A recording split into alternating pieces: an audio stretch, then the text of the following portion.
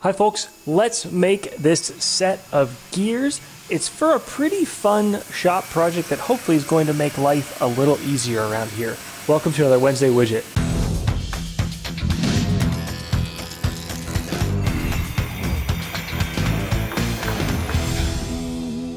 We're using our new product, the Saunders MachineWorks Mod Vise, or Modular Vise system. We like it because in this case it's going to let us hold these two parts, and we're going to do G54 and G55 work offsets. Card here, we're going to go over how you do that in Fusion in a separate video to not force everybody to sit through that, but super cool. And they do two other key things. They hold our part up off the fixture plate with their built-in parallels so we can drill through the part, and they hold on with a really low profile so we're going to be able to walk around the majority of the part in Op 1.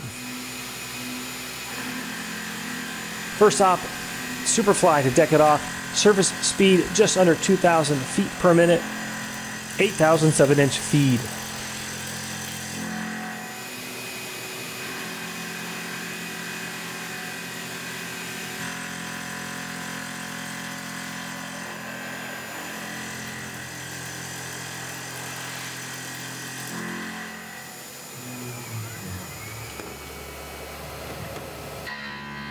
Next up, Shear Hog, 785 surface feet per minute for surface speed. 10 thou feet per tooth, 0.2 inch optimal load, and 0.25 inch depth of cut. I was curious to see how the Shear Hog would hold up. We are spanning a 4-inch part with relatively thin material as we get through this, no problem at all. Likewise, no problem with the combination of Car Lane Tiny Vise and the Mighty Bite Talon grips holding on.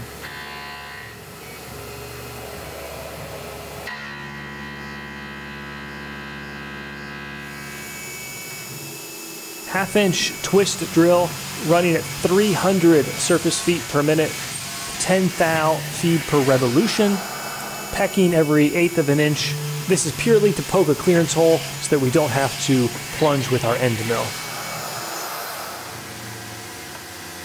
Cleaning up the face with a 1/4 inch end mill, about 6.3 millimeters. Then we're going to rough out that interior with an adaptive tool path. We'll make the Fusion 360 CAD available for this so you can download the cam and really poke through it in inches or metric on your own to get rid of that. But the important thing is I want to leave just enough material, say 5 thou radial, so that we can come in, do a contour to clean it up, because we want this to be a very light press fit for a bronze oil light bushing.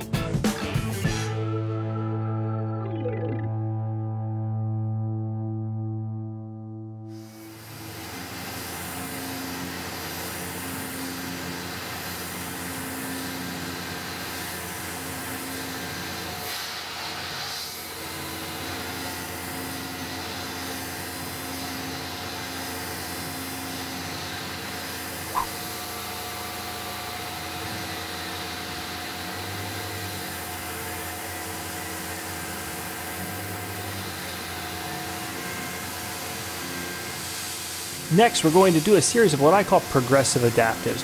I'm going to use that same 1/4 inch Tool 31 to remove as much of that material left after the Shear Hog. Then we're going to come in with a 3/16 tool, just do a rest machining, and finally a 1/8 inch tool to rest it out from there before we finally do a 2D contour to get to our final geometry. So I have right-clicked and protected each of these because at this point we're not changing this CAD model, and every time I reopen or make some feeds and speeds change up here, I don't want to regen. These small adaptives with rest machining take probably 40-50 seconds to compute. It's a pain in the butt, so by protecting them you avoid that. And if you saw our Fusion Friday 112 on how to get rid of those whisper cuts, that's the key to getting a really good clean rest machining where you don't have those whisper air cuts where it's bouncing all around, making tiny cuts that seem quite silly in our wasted machine motion.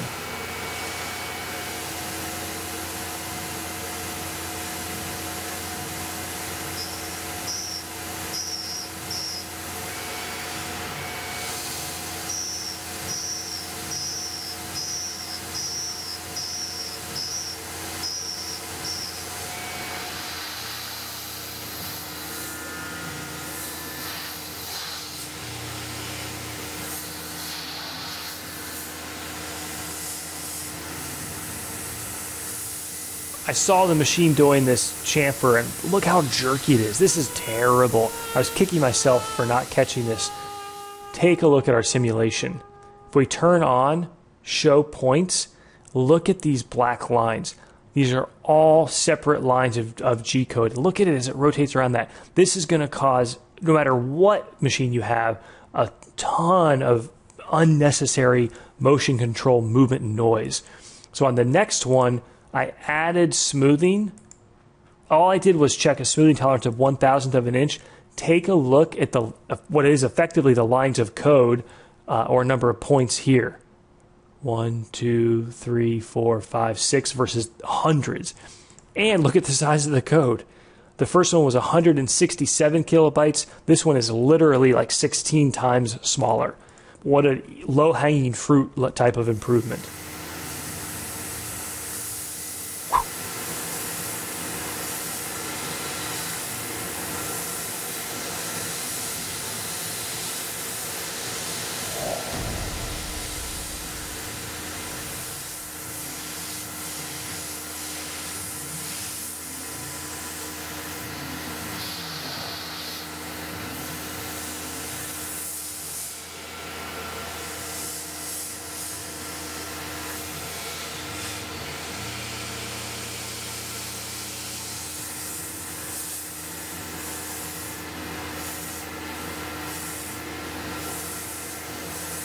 So let's measure our bore. The CAD model was actually 0.747, and Ed has been doing a great job modeling up this project. I asked him, what do we want that fit to be? And he said, we really want it between 750 and maybe half a thou under it. The bearings were miking out to about 7505 or so, maybe 751. So we don't need much of a press fit. 1/1000th of an inch should be plenty. So if you haven't used a telescoping gauge before, the way to use one is you compress the telescoping gauge, tighten the end, put it into your bore at an angle, loosen it to let the two ends snap out to contact the inside bore at an angle, re-snug the end. Don't tighten it, just snug it down. And then as you roll the telescoping gauge towards center, it will collapse the two telescoping bars until right when you meet the center line where the telescoping gauge is perpendicular to the bore, it'll all of a sudden go loose on you because you've now collapsed past the center point and the telescoping bars have reached the smallest they're going to get. And then you lift it out, and it's a transfer measurement tool. So you can definitely measure thousandths of an inch, maybe even tighter. Generally, it's not the right tool, though, for things like 10,000ths of an inch. Grab our quantum mic. I love this thing because it's so much faster to use. And sure enough, we're just a few tenths under the diameter that we had in our CAD, which is great. Now, I love using gauge pins. We were fortunate enough to find some over the years at various auctions or buy diameter specific ones. They're not that expensive individually. This is a 746. It goes, it's tight, but it goes. And the 747 does not. So that tells me we're using our telescoping gauge pretty well.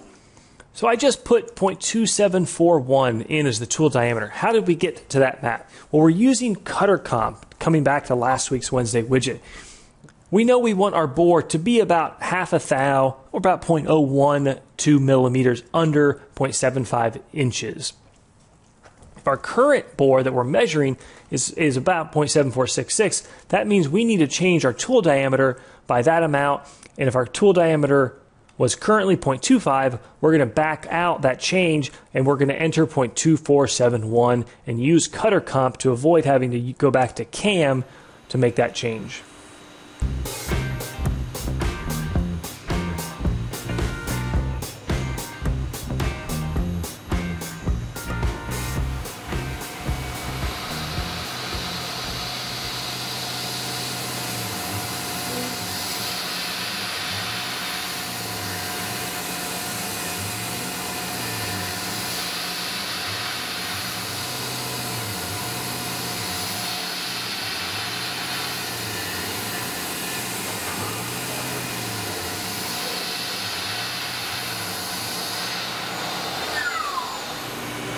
Remeasure our bore.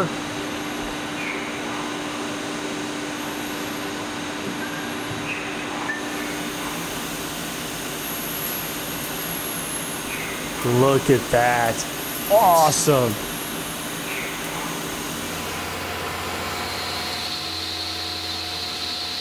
So we're walking around the outside of this part a little lower than the part itself. Any idea why? I had a thought. Let's hit pause. We've got to flip this part over to do an op 2 to machine the chamfer on the back side. How do we do that? How do we clock this part? There are a couple of interesting creative ways to do it, but I wanted to do it the easiest way possible. And something I've been wanting to try is backside chamfering. We actually use this tool to make the parallels for the SMW mod vise in one op. It lets us put chamfers on both sides without having to do that second op. So I know we can do it. I haven't had a lot of experience with it. Let's give it a shot. So my thought was we're going to use our 3/16 end mill to lower down this profile around the part. That way we've got enough room for a back chamfer tool. It's not plunging into solid material, and having some clearance below the tool should help with chip clearance, especially as we start diving into pretty precarious situations. And this is probably not ideal. Right here we're contacting the tool in two different spots. You can hear there I had a little bit of chirp. The cut quality was quite good, and it didn't bother me, and it didn't seem like the tool was going to break. Now, we're going to do a separate video on this because I think it deserves one. I think it's a pretty cool process. For those that are wondering, though, we were running this at 288 surface feet. That's 88 meters a minute. We actually backed that RPM down with feed rate override, I think down about 10 or 20% low. And we were taking a very light chip load per tooth, 7/10 of a thou, about 0.018 millimeters. Again, just to take it easy as we're learning. And then finally, I thought, well, we need to flip this part over because we've got the hat top. We've got all this extra material that we're using for work holding to get rid of.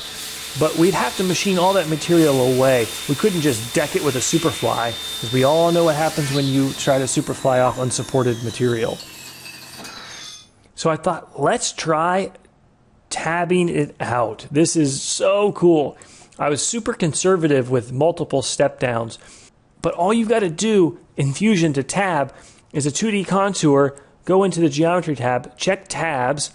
I set tab position to be at points, and I picked 4 points, and you can see it's adding those tabs, and look at your toolpath. It automatically adjusts for the height of the tab and the width of the tab that you want. And watch, look, these tabs are 3/16 or under 5 millimeters wide and only 50 thou tall. They're so fragile that we're going to be able to break them away when we're done, but they do the trick. They hold the part. Now, one of the tricks we've learned when you're tabbing is under passes, aside from the multiple depths, we're leaving 10 thou radial stock. So at no point is that tool shank ever touching the workpiece, and that's going to help you avoid any chatter or surface problems with the part that's already done. We want to get the material off below it. I don't, again, want to touch that part and have it bounce back and forth, because the part is not nearly as rigid as it was, especially as we start getting down to the bottom of this. Ignore all these errors. That's just because I haven't simulated from the beginning. Here we go.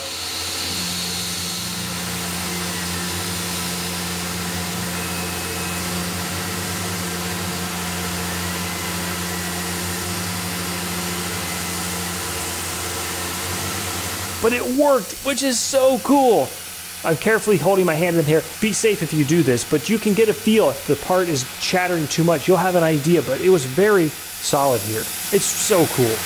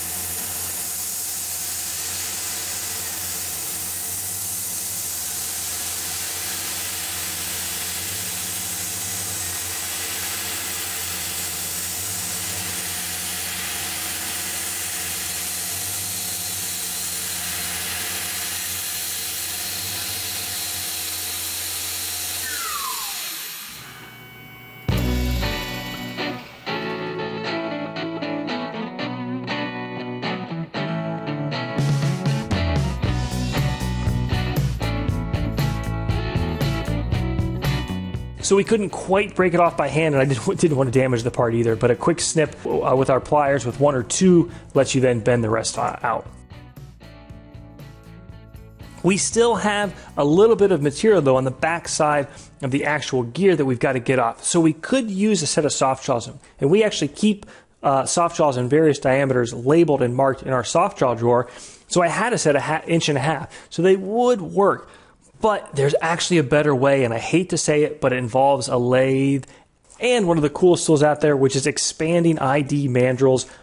You can make these yourself. We got our set at a garage sale for 10 bucks. This is a great use here because there's going to be a super secure way to hold this part and give me full access to that back side.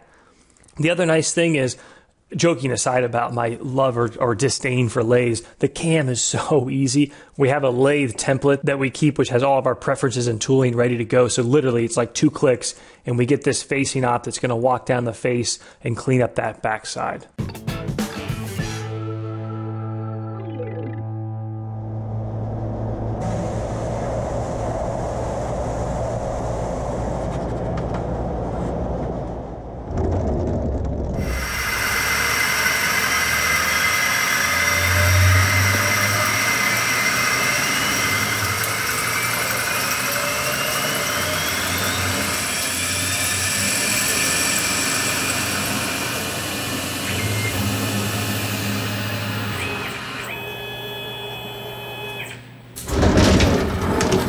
Did end up with something off on the overall width with regard to the backside chamfer, and I'm going to leave it at that. We're going to go get smart on that before we even try to profess any knowledge, but I know we're going to get that figured out, and I want to give you guys the recipe, the fusion settings, the tool settings, so that we can run backside chamfers safely, reliably, and accurately. We were off an odd amount here. It was like maybe 10th thou or so. Could have also been operator error upstream, but I don't think it was. We made a mistake somewhere, but anyways, more to come on that, and more to come on this project. The project is to open these rubber doors. I'm tired of walking through them. We need them to help isolate the shop and the office, but I need to walk through, and we walk through a lot, so we wanted a really fast way to open them up when somebody's right in front of them. So stick around. We'll build the rest of that next week. Hope you learned something. Hope you enjoyed, folks. Take care. See you next Wednesday.